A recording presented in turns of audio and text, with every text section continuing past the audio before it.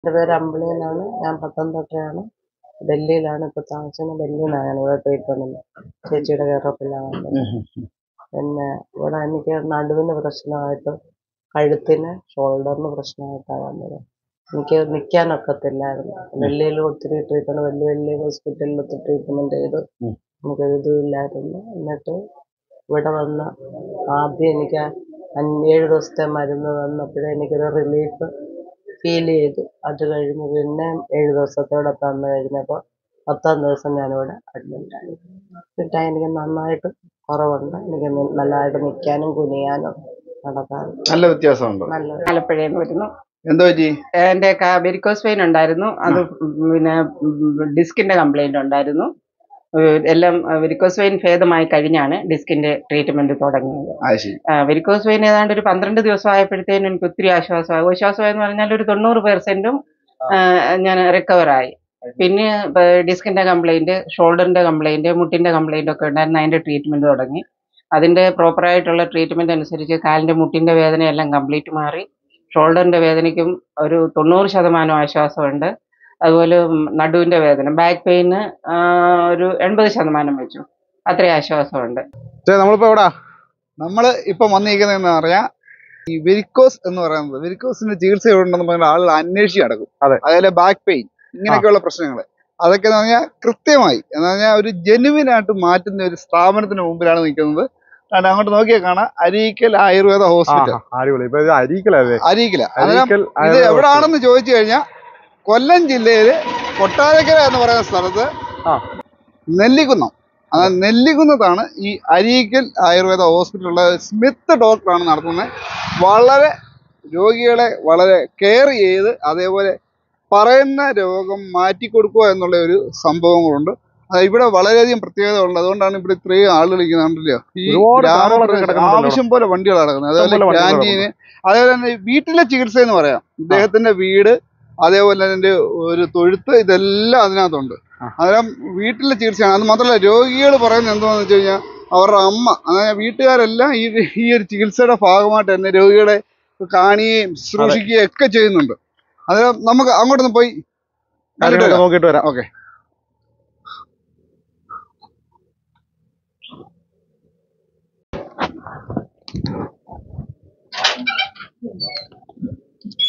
നമസ്കാരം. നമ്മുടെ അരീക്കൽ ആയുർവേദ ഹോസ്പിറ്റല് ഏതാണ്ട് 2012 സ്റ്റാർട്ട് ചെയ്തതാണ്. അതിനുശേഷം ആദ്യം OP ലെവലായിരുന്നു. പിന്നീട് പേഷ്യൻസിന്റെ തിരക്ക് കൂടിയതനുസരിച്ച് നമ്മൾ 2015 IP ആയിട്ട് തുടങ്ങി. പിന്നെ 2020 ആയപ്പോഴത്തേക്ക് നമ്മൾ അതൊരു 37 ബെഡ് ഹോസ്പിറ്റലായിട്ട് വർദ്ധിപ്പിച്ചു. ഇനിയിപ്പോൾ തിരക്ക് കൂടുതലായതുകൊണ്ട് കൂടുതൽ ബെഡിന്റെ ആവശ്യം വന്നിരിക്കുകയാണ്. ഇവിടെ ഏറ്റവും കൂടുതൽ വരുന്നത് varicose vein, varicose ulcer patients ആണ്. ഇതുകൂടാതെ കഴുത്തുവേദന, നടുവേദന, പിന്നെ അതേപോലെ ഡിസ്ക് പ്രൊലാപ്സ്, ഇതിനൊക്കെ ഏറ്റവും മികച്ച ചികിത്സയാണ് നമ്മൾ ഇവിടെ ചെയ്തുകൊണ്ടിരിക്കുന്നത്. നമ്മുടെ ചികിത്സയുടെ പ്രത്യേകത എന്താണെന്ന് വെച്ച് കഴിഞ്ഞാൽ മിക്കവാറും ഇത്ര എല്ലാ രോഗങ്ങളും ഉണ്ടാകുന്നത് ആരോഗ്യ രീതി എന്ന് വെച്ച് കഴിഞ്ഞാൽ നമ്മുടെ ഈ തെറ്റായിട്ടുള്ള ആഹാരശീലങ്ങളാണ് ഈ രോഗങ്ങളുടെ എല്ലാം അടിസ്ഥാനപരമായിട്ടുള്ള കാരണം. അപ്പോൾ അവിടെയാണ് നമ്മൾ ഏറ്റവും പ്രധാനമായിട്ടുള്ള കറക്ഷൻസ് വരുന്നത്. മിക്കവാറും എല്ലാ രോഗങ്ങളും ഉണ്ടാകുന്നത് നമ്മുടെ തെറ്റായിട്ടുള്ള ആഹാര രീതി അല്ലെങ്കിൽ ജീവിതശൈലിയുടെ പ്രശ്നമാണ്. നമ്മൾ ശരിയായിട്ടുള്ള ജീവിതശൈലി അവർക്ക് പറഞ്ഞു കൊടുക്കുകയും അതിനനുസരിച്ചുള്ള മാറ്റം കൊണ്ടുവരികയുമാണ് നമ്മൾ ഏറ്റവും പ്രധാനമായിട്ട് ചെയ്യുന്നത്. നമുക്കൊരു രോഗം ഉണ്ടാകുന്നു എന്നതിൻ്റെ അർത്ഥം എന്ന് വെച്ച് കഴിഞ്ഞാൽ നമ്മൾ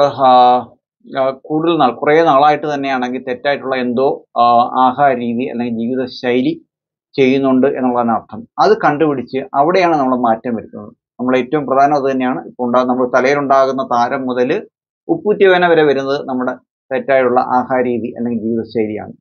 പ്രധാനമായിട്ടും ആഹാരം കഴിക്കുന്ന സമയം, രാത്രിയിൽ താമസിച്ച് ആഹാരം കഴിക്കുക ഒരു പ്രധാനപ്പെട്ട കാരണമാണ്. നമ്മൾ പ്രകൃതിയിലേക്ക് നോക്കുക. പകല് കണ്ണ് കാണുന്ന ജീവികളൊക്കെ തന്നെയാണെങ്കിൽ സന്ധ്യ കഴിഞ്ഞു കഴിഞ്ഞാൽ അല്ലെങ്കിൽ സൂര്യൻ അസ്തമിച്ച് കഴിഞ്ഞാൽ പിന്നെ ആഹാരം കഴിക്കാറില്ല. മനുഷ്യൻ മാത്രമാണ് ഉള്ള സീരിയൽ മൊത്തവും കണ്ടിട്ട് ആഹാരം കഴിക്കാൻ ഇരിക്കുന്നത്. അപ്പോൾ രാത്രി താമസിച്ച് ആഹാരം കഴിക്കുന്നത് പല രോഗത്തിലേക്കും നയിക്കും. പ്രധാനമായിട്ടും രാവിലെ എഴുന്നേൽക്കുമ്പോൾ ഉണ്ടാകുന്ന ഉപ്പൂറ്റി വേദന, ഇതിന്റെ പ്രധാനപ്പെട്ട കാരണം എന്താണെന്ന് വെച്ച് കഴിഞ്ഞാൽ ഒരേ ഒരു കാരണം രാത്രി താമസിച്ച് ആഹാരം കഴിക്കുന്നതാണ്. അതുപോലെ രാത്രി എന്താണ് കഴിക്കുന്നത് അതും പ്രധാനമാണ്. നമ്മുടെ ഡൈജഷൻ സൂര്യന്റെ അടിസ്ഥാനത്തിലാണ്. അപ്പോൾ സൂര്യൻ ഉച്ചസ്ഥാനം നിൽക്കുന്ന ഉച്ചയ്ക്കായിരിക്കും നല്ല ഡൈജഷൻ ഉള്ളത്. ഉച്ചയ്ക്ക് 2 മണി കഴിഞ്ഞാൽ തന്നെ ഡൈജഷൻ കുറയും, സന്ധ്യ കഴിഞ്ഞാൽ തീരെ കുറയും. രാത്രി ഹെവി ഫുഡ് കഴിക്കുന്നതും പലതരത്തിലുള്ള രോഗത്തിലേക്ക് നയിക്കും. ഞാനിപ്പോൾ പലപ്പോഴും കാണുന്നതാണ് നമ്മുടെ ഹോട്ടലുകളോ അല്ലെങ്കിൽ മറ്റ് റെസ്റ്റോറൻറ്റുകളൊക്കെ പലപ്പോഴും സജീവമാവുന്നത് രാത്രി കാലഘട്ടത്തിലാണ്. അപ്പോൾ രാത്രിയിൽ യഥാർത്ഥത്തിൽ ലൈറ്റ് ഫുഡാണ് നമുക്ക് ആവശ്യമുള്ളത്. രാത്രിയിൽ ഹെവി ഫുഡ് കഴിച്ചു കഴിഞ്ഞാലും അത് നമ്മുടെ ശരീരത്തിനകത്ത് പലതരത്തിലുള്ള പ്രശ്നത്തിലേക്ക് നയിക്കും.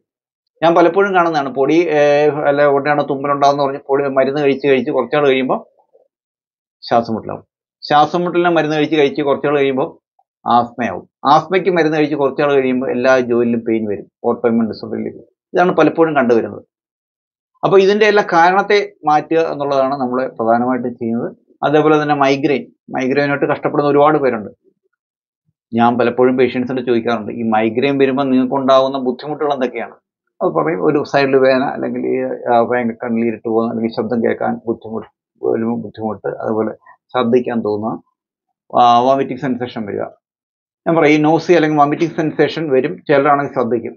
ഞാൻ ചോദിക്കും, ശ്രദ്ധിക്കുമ്പോൾ ആശ്വാസം കിട്ടും? ശ്രദ്ധിക്കുമ്പോൾ ആശ്വാസം കിട്ടും. യഥാർത്ഥത്തിൽ ഈ ഒരു പറയുന്ന രോഗത്തിൻ്റെ ലക്ഷണത്തിൽ തന്നെ രോഗത്തിൻ്റെ കാരണവും ചികിത്സയുണ്ട്. എന്തുകൊണ്ടാണ് മൈഗ്രെയിൻ വരുമ്പോൾ നോസി അല്ലെങ്കിൽ വോമിറ്റിംഗ് സെൻസേഷൻ വരുന്നത്? എന്തുകൊണ്ടാണ് ശ്രദ്ധിച്ച് കഴിയുമ്പോൾ ആശ്വാസം കിട്ടുന്നത്? യഥാർത്ഥത്തിൽ മൈഗ്രെയിനും തലയുമായിട്ട് ഒരു ബന്ധമില്ല, മറിച്ച് വയറുമായിട്ടാണ് ബന്ധം. വയറിൻ്റെ പ്രശ്നം കൊണ്ടാണ് ഈ മൈഗ്രെയിൻ വരുന്നത്. വളരെ ലളിതമായ ചികിത്സയിലൂടെ ശാസ്ത്രമായിട്ട് പരിഹരിക്കാവുന്നതാണ് ഇതെല്ലാം.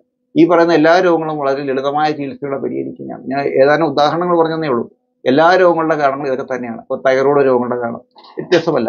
എൻ്റെയൊക്കെ കുട്ടിക്കാലത്ത് കല്ലുപ്പ് കുറുക്കിയിട്ടായിരുന്നു ഉപ്പ് ഒഴിച്ചുകൊണ്ടിരുന്നത്. കുറച്ചാൾ കഴിഞ്ഞപ്പോഴത്തേക്ക് ഗവൺമെൻറ് ബോധോദയം തോന്നി. എന്താണ്, ഈ കല്ലുപ്പ് കഴിക്കുന്നതുകൊണ്ടാണ് തൈറോയ്ഡ് രോഗം. അപ്പോൾ ഗവൺമെൻറ് എന്ത് ചെയ്തു? ഈ കല്ലുപ്പ് കംപ്ലീറ്റ് ബാൻ ചെയ്തിട്ട് അയോഡൈസ്ഡ് ഉപ്പാക്കി. അന്നുണ്ടായിരുന്ന തൈറോയ്ഡ് രോഗികളുടെ എണ്ണവും ഇന്നത്തെ തൈറോയ്ഡ് രോഗികളുടെ എണ്ണവും ഒരു കണക്കെടുത്ത് നോക്കിക്കഴിഞ്ഞാൽ അന്നത്തെ എത്രയോ ഇരട്ടിയാണ്. അപ്പം ഈ കല്ലുപ്പ് കഴിക്കുന്നതുകൊണ്ടാണോ തൈറോയ്ഡ് രോഗം ഉണ്ടാകുന്നത്? അല്ലെങ്കിൽ അയോഡൈസ്ഡ് ഉപ്പ് കഴിക്കാത്തതുകൊണ്ടാണോ തൈറോയ്ഡ് രോഗങ്ങൾ ഉണ്ടാകുന്നത്? ചിന്തിക്കേണ്ടിയിരിക്കുന്നു. ഇത്രയധികമൊക്കെ മത്സ്യങ്ങളൊക്കെ കഴിക്കുന്ന കേരളത്തിനാണെങ്കിൽ ഈ അയോഡൈസ്ഡ് ഉപ്പിൻ്റെ ആവശ്യമുണ്ടോ എന്നുള്ളത് ചിന്തിക്കേണ്ടിയിരിക്കുന്നു. എൻ്റെയൊക്കെ കുട്ടിക്കാലത്താണെങ്കിൽ ഒരാൾക്ക് ഡയബറ്റിക്സ് വരുമെന്ന് പറഞ്ഞു കഴിഞ്ഞാൽ പറയുന്നത് റിച്ച് മാൻ ഡിസീസ് എന്നാണ്, പണക്കാർക്ക് മാത്രം വരുന്നത്. ഇന്ന് അതല്ല സ്ഥിതി. ഇന്ന് പണക്കാർക്കും പാവപ്പെട്ടവർക്കും എല്ലാം ഒരേ രോഗമാണ്. അപ്പോൾ ഇതിൻ്റെ എല്ലാം കാരണം വെച്ച് കഴിഞ്ഞാൽ 10-20 വർഷമായിട്ട് നമ്മുടെ മാറിയ ആഹാര രീതി അല്ലെങ്കിൽ ജീവിതശൈലികളാണ്. ഇപ്പോൾ എരിവ് കഴിച്ചുണ്ടാകുന്ന രക്തവും പഴം കഴിച്ചുണ്ടാകുന്ന രക്തവും ഒരുപോലെ ഇരിക്കും. അതുപോലെ ഈ പിക്കിൾസ് ഒന്നും കഴിക്കരുതെന്നാണ് പറയുന്നത്. തീർച്ചയായിട്ടും. ഞാൻ പറയാം, എൻ്റെയൊക്കെ കുട്ടിക്കാലത്ത് 1-2 പിക്കിൾസ് ഒക്കെ ഞാൻ കണ്ടുള്ളത്. ഇന്നത്തെ സ്ഥിതി എന്താണ്? ഇന്ന് എന്തിനെ കിട്ടിയാലും പിടിച്ചങ്ങ് പിക്കിളാണ്. എന്തെല്ലാം ടൈപ്പ് അച്ചാറുള്ളത്. കഴിഞ്ഞ 1-2 മാസം മുമ്പ് ന്യൂസ് പേപ്പർ വന്നിട്ടുണ്ട്, 2 കുട്ടികൾ അച്ചാർ കഴിച്ചിട്ട് ഹോസ്പിറ്റലായ ന്യൂസ് വന്നിട്ടുണ്ടായിരുന്നു. അപ്പോൾ അത് ഇത്രയധികം എരിവും പുളിയും ഉപ്പുള്ള സാധനം അച്ചാർ പോലെ വേറെ ഇല്ല. അച്ചാർ കഴിച്ചുണ്ടാകുന്ന രക്തവും ഇതുപോലത്തെ രക്തമായിരിക്കും. ഞാൻ പറയും, രോഗപ്രതിരോധ ശേഷിയെ ഇങ്ങനത്തുള്ള ഫുഡുകൾ ബാധിക്കുന്നുണ്ടോ? തീർച്ചയായിട്ടും. ഇതേ രക്തം തന്നെയാണ് പലപ്പോഴും ഈ വെരിക്കോസ് വെയിൻ്റെ കാരണമായിട്ട് പലരും പറയുന്നത് നിൽക്കുന്നത് കൊണ്ടാണ്, നടക്കുന്നത് കൊണ്ടാണെന്നൊക്കെയാണ്. ചിന്തിക്കേണ്ടിയിരിക്കുന്നു. ഞാൻ പറയാം, എൻ്റെയൊക്കെ കുട്ടിക്കാലത്താണെങ്കിൽ ഇവിടെ റോഡില്ല, വരമ്പാണ്, നടന്നാണ് പോയിക്കൊണ്ടിരുന്നത്. മുന്നിലുള്ളവർ നടന്നാണ് പോയിക്കൊണ്ടിരുന്നത്. ഇപ്പോൾ ഇന്നൊരു കുട്ടിയെ നിങ്ങൾ സ്കൂളിൽ വിടണമെങ്കിൽ ആദ്യം ചോദിക്കുന്നത് സ്കൂൾ ബസ് അത്രമാത്രം നിൽക്കുകയോ ചെയ്യാത്ത ജനതയാണ് ഇന്നുള്ളത്. അപ്പോൾ നിൽക്കുന്നത് കൊണ്ടാണ് വെരിക്കോസ് വെയിൻ വരും. ചിന്തിക്കേണ്ടിയിരിക്കുന്നു. മറിച്ച് ഇത്തരത്തിലുള്ള ആഹാര രീതികളാണ് ഈ പറയുന്ന രോഗത്തിലേക്ക് നയിക്കുന്നത്. അവിടെയാണ് മാറ്റം വേണ്ടത്. ആ ഒരു മാറ്റമാണ് അത് ഞാൻ പലപ്പോഴും സ്കൂളുകളിലൊക്കെ പോകുമ്പോൾ കാണുന്ന കാര്യമാണ്. കുട്ടികൾക്കെല്ലാം രോഗമാണ്. അപ്പോൾ അതിൻ്റെയൊക്കെ പ്രധാന കാരണമായിട്ട് പറയുന്നത് ഇത്തരം ജങ്ക് ഫുഡ് തന്നെയാണ്. അപ്പോൾ ഞാൻ പലപ്പോഴും ഇപ്പോൾ പറയാറുണ്ട്, ഇതിൻ്റെ ഒരു മാറ്റം വന്നില്ല എന്നുണ്ടെങ്കിൽ ഇന്നത്തെ തലമുറയേക്കാൾ രോഗികളായിരിക്കും വരാൻ പോകുന്ന തലമുറ, ആരോഗ്യക്കുറവായിരിക്കും വരാൻ പോകുന്ന തലമുറയ്ക്ക് എന്നുള്ളതാണ് യാഥാർത്ഥ്യം. അപ്പോൾ അവിടെയാണ് മാറ്റം. ഞങ്ങളുടെ ചികിത്സാ രീതി അതേപോലെ തന്നെയാണ്. ഈ വെരിക്കോസിന് നമ്മളിപ്പം ഇവിടെ അട്ടയെ ട്രീറ്റ്മെന്റ് ചെയ്യുന്നുണ്ടല്ലോ, അത് എങ്ങനെയാണ് ഡോക്ടർ? അത് നമ്മുടെ ഈ സാധാരണ വനത്തിലൊക്കെ ഉള്ള അതേ അട്ടകളാണ്? അല്ലല്ല, വനത്തിലുള്ള അട്ടകൾ തന്നെ ഒരുപാട് ടൈപ്പ് ഉണ്ട്. ഇതാണെങ്കിൽ മെഡിക്കൽ ലീച്ച് എന്ന് പറഞ്ഞാൽ വെള്ളത്തിൽ വളർന്ന അട്ടയാണ്, വനത്തിൽ കാണുന്ന അട്ടയല്ല. ഇപ്പോൾ ഈ ആക്ച്വലി ഇപ്പോഴത്തെ ഈ നമ്മുടെ ഈ ഒരു പരിസ്ഥിതിയുടെ പ്രശ്നം കൊണ്ട് തന്നെയാണെങ്കിൽ ഇപ്പോൾ കേരളത്തിൽ ഈ അട്ടയെ കിട്ടാനില്ല. പണ്ടൊക്കെ നമ്മുടെ നാട്ടിൽ വയലുകളിലൊക്കെ ഉണ്ടായിരുന്നു. ഇന്നിപ്പോൾ ഇത് കൊണ്ടുവരുന്നത് കർണാടകത്തിൽ നിന്നാണ്. അപ്പോൾ മെഡിക്കൽ ലീച്ച് എന്ന് പറഞ്ഞാൽ പ്രത്യേകം ലീച്ചുണ്ട്. പലതരത്തിലുള്ള വിഷമുള്ളതും വിഷമില്ലാത്തതുമായ പലതരത്തിലുള്ള അട്ടകളുണ്ട്. അല്ലാതെ മെഡിക്കൽ ലീച്ച് വിഷമില്ലാത്ത അട്ടകളാണ് നമ്മൾ ഉപയോഗിക്കുന്നത്. ഇവിടെ വെരിക്കോസായിട്ട് വരുന്ന ഒരാൾക്ക് അദ്ദേഹത്തിന്റെ ഈ ടൈപ്പിനനുസരിച്ച് ചികിത്സാ രീതി വ്യത്യാസമുണ്ട്. അതായത് തുടക്ക അവസ്ഥയിലും ഒരു മധ്യാവസ്ഥയിലും വളരെ മൂർച്ഛിച്ച് വരുന്ന ആൾക്കും ചികിത്സാ രീതിയിൽ വ്യത്യാസമുണ്ടോ? തീർച്ചയായിട്ടും. വെരിക്കോസ് വെയിൻ തന്നെ ഫസ്റ്റ് സ്റ്റേജ്, സെക്കൻഡ് സ്റ്റേജ്, അങ്ങനെ ഒരു 6th സ്റ്റേജ് വരെ ഉണ്ട്. അപ്പോൾ ഓരോരുത്തരുടെയും ചികിത്സാ രീതി വ്യത്യസ്തമാണ്. അപ്പോൾ ഓരോരുത്തരുടെയും അവരുടെ കണ്ടീഷൻ അനുസരിച്ചിട്ടും അവരുടെ രോഗത്തിന്റെ അവസ്ഥ അനുസരിച്ചിട്ടും ഒക്കെ ഓരോരുത്തർക്കും വ്യത്യസ്തമായിരിക്കും. ആദ്യം ഒരാൾക്ക് ഒരു രോഗം വന്നു കഴിഞ്ഞാൽ ആദ്യം എന്താ ചെയ്യുന്നത്? തീർച്ചയായിട്ടും ഒരു മോഡേൺ ഡോക്ടറെ അവിടെ പോയിട്ട് അവിടുന്ന് മാറാതെ വരുമ്പോഴാണ് നിങ്ങളാണെങ്കിൽ ഒരു സ്പെഷ്യലൈസ്ഡ് ഡോക്ടറെ അടുത്ത് കാണുന്നത്. അവിടുന്ന് മാറാതെ വരുമ്പോഴത്തേക്കാണ് പിന്നെ ഏതെങ്കിലും ഒരു സൂപ്പർ സ്പെഷ്യാലിറ്റി ഹോസ്പിറ്റലിൽ പോകും. അവിടെയും മാറാതെ വരുമ്പോഴാണ് ആയുർവേദത്തിലേക്ക് വരുന്നത്. അപ്പൊ ഞാൻ പലപ്പോഴും പറയാറുണ്ട് ആയുർവേദം ഒരു സൂപ്പർ സ്പെഷ്യാലിറ്റി ആണെന്ന്. തീർച്ചയായിട്ടും നമ്മൾ എന്താണോ കഴിക്കുന്നത് അതാണ് നമ്മുടെ രക്തമായിട്ട് പോകുന്നത്. തെറ്റായിട്ടുള്ള ആഹാരം കഴിച്ച് കഴിഞ്ഞാൽ അതിനനുസരിച്ചുള്ള രക്തമായിരിക്കും വരുന്നത്. ആ രക്തം തന്നെയാണ് പല രോഗത്തിലേക്ക് നയിക്കുന്നത്. അപ്പൊ ഇത്തരത്തിലുള്ള ഇപ്പൊ ബേസിക് ആയിട്ട് പറഞ്ഞ ഗ്യാസ് ഉണ്ടാക്കുന്ന സാധനമാണ് ഈ പറഞ്ഞ രോഗത്തിലേക്കൊക്കെ നയിക്കുന്നത്. അപ്പൊ ഇത്തരം ഗ്യാസ് ഉണ്ടാക്കുന്ന സാധനങ്ങൾ നമ്മൾ ബ്ലഡിന്റെ അകത്തുകൊണ്ട് അബ്സോർവ് ചെയ്യും. ഇത് സത്യത്തിൽ ആദ്യം പ്രശ്നം ഉണ്ടാക്കേണ്ടത് നമ്മുടെ ഹാർട്ട് പോലുള്ള മെയിൻ ഓർഗൻസിനാണ്. പക്ഷെ ബോഡിയുടെ ഒരു സെൽഫ് ഇന്റലിജൻസ് ഉണ്ട്, അത് അങ്ങനെ ഉണ്ടാക്കാൻ സമ്മതിക്കത്തില്ല. അത് പല ഭാഗത്തായിട്ട് കൊണ്ടുപോയി ഡെപ്പോസിറ്റ് ചെയ്യും. അങ്ങനെ ഡെപ്പോസിറ്റ് ചെയ്യുന്നതാണ് ഇപ്പൊ തോളുവേനയാണ് ഫ്രോസൺ ഷോൾഡർ എന്ന് പറയുന്ന കണ്ടീഷൻ ഇങ്ങനെ വരുന്നതാണ്. അത് തന്നെയാണ് ഈ ടെന്നീസ് എൽബോ, അത് തന്നെയാണ് ഈ കാർപ്പൽ ടണൽ സിൻഡ്രോം. പല രോഗത്തിലേക്ക് വരും. അതിലൊരു പാർട്ടാണ് പലപ്പോഴും വെരിക്കോസ് വെയിൻ്റെ ഇതേ ബ്ലഡ് തന്നെയാണ് പലപ്പോഴും നമുക്ക് കാണാൻ സാധിക്കും. വെരിക്കോസ് വെയിൻ ഉള്ളവർക്ക് മിക്കവർക്ക് കൊളസ്ട്രോൾ ഉണ്ടാവും. എല്ലാ രോഗികളും വ്യത്യസ്തരാണ്. അപ്പോൾ അവരുടെ പ്രകൃതി അനുസരിച്ചിട്ടും അവരുടെ ആഹാര രീതി അനുസരിച്ചിട്ടും അവരുടെ രോഗത്തിന്റെ സ്വഭാവം അനുസരിച്ചിട്ടും എല്ലാവർക്കും ഒരേ ചികിത്സയല്ല, ഓരോരുത്തർക്കും വ്യത്യസ്തമായ ചികിത്സയാണ്. നട്ടലുവേദനയായിട്ടൊക്കെ പേശിവേദനയൊക്കെ ആയിട്ട് എത്തുന്ന ആളുകൾക്ക് നിരവധി കിഴികൾ ഇവിടെ ഉള്ളതായിട്ട് അറിഞ്ഞു. ഏതൊക്കെ തരത്തിലാണ് അങ്ങനെയുള്ള ഒരു ചികിത്സ നടക്കുന്നത്? നമ്മൾ ഒരു ലോകോത്തര നിലവാരമുള്ള ചികിത്സയാണ് നമുക്കാണെങ്കിൽ ഡിസ്ക് പ്രൊലാപ്സിന് നമ്മളിവിടെ ആണെങ്കിൽ ചെയ്യുന്നത്. അതിൻ്റെ ഒരു പ്രത്യേകത എന്താണെന്ന് ചോദിച്ചു കഴിഞ്ഞാൽ മനസ്സിലാവും. നമ്മളാണ് തൈലം പുറമേ പുരട്ടുകയല്ല ചെയ്യുന്നത്, ഉള്ളി കഴിക്കുകയാണ് ചെയ്യുന്നത്. ഈ തൈലങ്ങളെല്ലാം വളരെ അഗ്രമായിട്ടുള്ള ഔഷധങ്ങൾ തന്നെയാണ്. ആ തൈലത്തിൻ്റെ എല്ലാം ഗുണം കിട്ടണമെന്നുണ്ടെങ്കിൽ ഇത് ഉള്ളി കഴിക്കണം. നമ്മൾ ആദ്യം സ്നേഹവാനം ആയുർവേദത്തിൽ ക്ലാസിക്കലായിട്ട് പറയുന്ന ചികിത്സാ രീതികളാണ്. ചെറിയ അളവ് തുടങ്ങി ആദ്യം 30 ml, 60 ml, 120, പിന്നെ 200, 250, 300 ml വരെ കഴിക്കുന്ന ആൾക്കാരുണ്ട്. അതിന് വളരെ ശാസ്ത്രീയമായിട്ടാണ് നമ്മളിത് കൊടുക്കുന്നത്. അങ്ങനെ പെട്ടെന്ന് കൊടുക്കാൻ പറ്റത്തില്ല. അതിന് കൃത്യമായ അവസ്ഥകളുണ്ട്. ആ അവസ്ഥ അനുസരിച്ചിട്ട് നമ്മൾ വളരെ ശാസ്ത്രീയമായ രീതിയിൽ ഈ ഉള്ളിലേക്ക് എണ്ണ കഴിപ്പിച്ച് ട്രീറ്റ്മെന്റ് ചെയ്യുക എന്നുള്ളതാണ് നമ്മുടെ ചികിത്സാ രീതി. അതിന് പലതരത്തിലുള്ള എണ്ണകളെ, നെയ്യുകളെ ഒക്കെ നമ്മൾ ഉപയോഗിക്കുന്നുണ്ട്. ടോക്സിൻ റിമൂവ് ചെയ്യുന്നതിന് വേണ്ടിയിട്ടാണോ അത്? അല്ല, അത് വലിയ ചികിത്സാ രീതിയാണ്. അതിന്റെ ഉദാഹരണമായിട്ട് ആയുർവേദത്തിൽ തന്നെ പറയുന്നത് വെച്ച് കഴിഞ്ഞാൽ ഒരു തുണി കഴുകുന്ന പോലെയാണ്. ഒരു തുണി കഴുകുന്നതിന് മുമ്പ് നിങ്ങളാണെങ്കിൽ അത് കൂത്തുവയ്ക്കണം. ആ കൂത്തുവയ്ക്കുന്നതാണ് ഉള്ളിലേക്ക് നമ്മൾ തൈലം കഴിച്ച അവസാനം ഓരോ രോമത്തിന്റെ അടിയിൽ നിന്നും ആണെങ്കിൽ എണ്ണ വേണം. ആ രീതിയിൽ നമ്മൾ എണ്ണ കൊടുക്കും. അതിനുശേഷം അതൊന്ന് കുലുക്കും. അതിനാണ് കിഴി ചെയ്യുന്നത്. അതിനുശേഷം ഇത് കളയുന്നതാണ്, പിഴിഞ്ഞ് കളയുന്നതാണ് ഈ പഞ്ചകർമ്മം എന്ന് വെച്ചാൽ. പഞ്ചകർമ്മം എന്ന് വെച്ചാൽ 5 കർമ്മങ്ങളേ ഉള്ളൂ. പഞ്ചകർമ്മം എന്ന് വെച്ചാൽ മറ്റേ കർമ്മങ്ങളൊന്നും തന്നെ ഇല്ലെങ്കിൽ 5 കർമ്മങ്ങളേ ഉള്ളൂ. വമനം, വിരേചനം, വസ്തി, നസ്യം, രക്തമോഷണം, ആചാര്യ വാക്പ്രധാന സുശ്രുത അനുസരിച്ചിട്ട്, അല്ലെങ്കിൽ ഇതിൻ്റെ അകത്താണെങ്കിൽ ഈ ആചാര്യ ചരക അനുസരിച്ചിട്ടാണെങ്കിൽ ഇതിൻ്റെ അകത്താണെങ്കിൽ ഇതും കൂടെ വരും, സ്നേഹവസ്തി കൂടെ വരുന്നുണ്ട്. അപ്പോൾ ഈ 5 കർമ്മങ്ങളാണ് യഥാർത്ഥത്തിൽ പഞ്ചകർമ്മം എന്ന് വെച്ച് കഴിഞ്ഞാൽ. അപ്പോൾ ഈ പഞ്ചകർമ്മങ്ങൾക്ക് വേണ്ടിയിട്ടാണ് പഞ്ചകർമ്മങ്ങളുടെ പൂർവ്വകർമ്മമായിട്ടാണ് നമ്മൾ ഈ ഉള്ളിലേക്ക് തൈലം കഴിക്കുന്നത്. പൊതുവെ അരിക്കലിനെ കുറിച്ച് പറയാറുണ്ട്, അമേരിക്കയിൽ പോലും കിട്ടാത്ത ട്രീറ്റ്മെന്റ് ഈ ബാക്ക് പെയിനൊക്കെ നല്ല ട്രീറ്റ്മെന്റ് ഉണ്ടെന്ന്. തീർച്ചയായിട്ടും പല പേഷ്യൻസുകൾ അങ്ങനെ പറയാറുണ്ട്. ഇവിടെ നമുക്ക് 50,000-ഓളം ആൾക്കാർക്ക് ചെയ്ത് കഴിഞ്ഞിട്ടുണ്ട്. പലപ്പോഴും നമുക്ക് അങ്ങനെ തിരിച്ചു വന്നു എന്നങ്ങനെ പറഞ്ഞ ഒരു രോഗികൾ എൻ്റെ ഓർമ്മയിലില്ല. നമ്മുടെ ട്രീറ്റ്മെന്റ് ഇതിപ്പം കേരളത്തിൽ മാത്രമല്ല, ഇന്ത്യക്ക് പുറത്തും ധാരാളം പേഷ്യൻസ് വരുന്നുണ്ട്. ഇപ്പോൾ വിവിധ സംസ്ഥാനങ്ങളിൽ, അറബ് നാടുകളിൽ നിന്ന് വരുന്നുണ്ട്. കേരളവും മറ്റ് സംസ്ഥാനങ്ങളും വരുന്നുണ്ട്. ഇപ്പൊ തമിഴ്നാട്ടിൽ നിന്ന് ഇപ്പോൾ ആൾറെഡി ഇവിടെ പേഷ്യൻസ് കിടപ്പുണ്ട്. തമിഴ്നാട്, കർണാടക, ആന്ധ്ര, അതേപോലെ തന്നെ ആണെങ്കിൽ കഴിഞ്ഞ തവണ ഒരു പഞ്ചാബിൽ നിന്ന് വന്നിട്ടുണ്ടായിരുന്നു. പഞ്ചാബിൽ നിന്ന് സിഖുകാർ വന്നിട്ടുണ്ടായിരുന്നു. ഉത്തർപ്രദേശിൽ നിന്ന്, ഡൽഹിയിൽ നിന്ന്. ഡോക്ടർ കൂടാതെ മറ്റ് ഡോക്ടേഴ്സ്? ഇവര് ഡോക്ടറാണ്. നമസ്കാരം ഡോക്ടറെ. നമ്മുടെ ഈ സ്മിത്ത് ഡോക്ടറിന്റെ സ്ഥാപനമായ അരീക്കലിനെ കുറിച്ച് എന്താ പറയാനുള്ളത്? I'm Dr. Pooja, and I came to know about Arikala Ayurveda Hospital, and Dr. Smith is very good in the consultation and giving all the treatments. He see all the specific to the specific person. He'll get every details. He'll note even a single particular thing problem in them, and even giving the treatments, and it will be given according to that.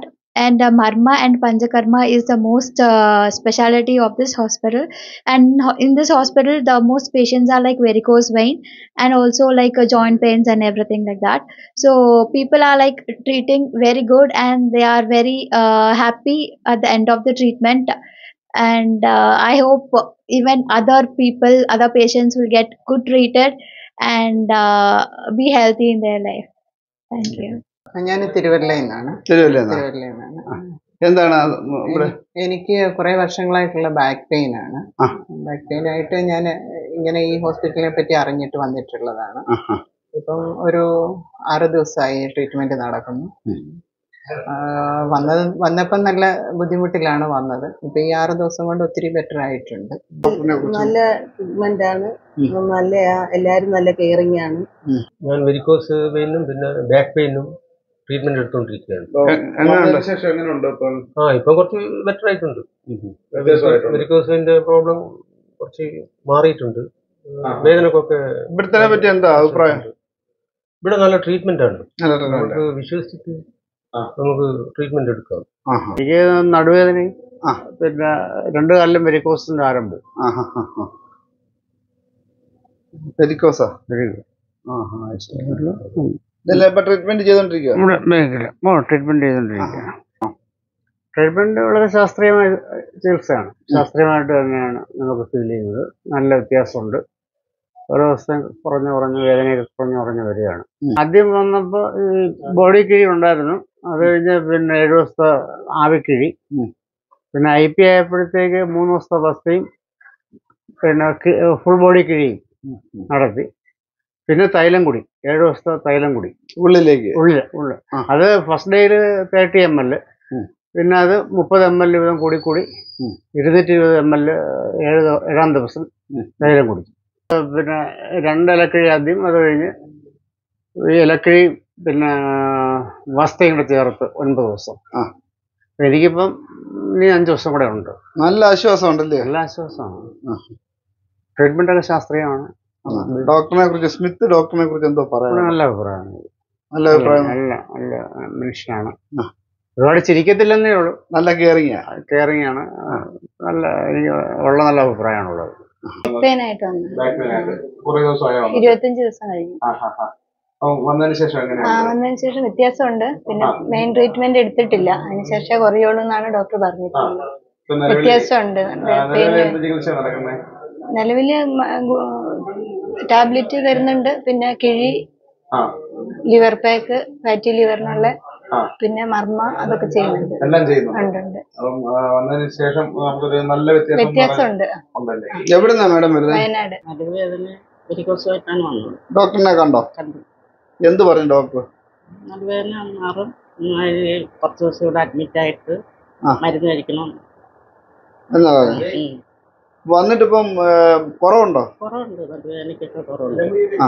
നമ്മുടെ ഈ ഒരു ഡോക്ടറിന്റെ ചികിത്സയെ പറ്റി എന്തോ അമ്മയ്ക്ക് പറയാനുള്ളത്? നല്ല ചികിത്സയാണ്. എല്ലാവരും അതിന് പിന്നെ എല്ലാ ആൾക്കാരും വേദനകളൊക്കെ മാറുന്നുണ്ട്.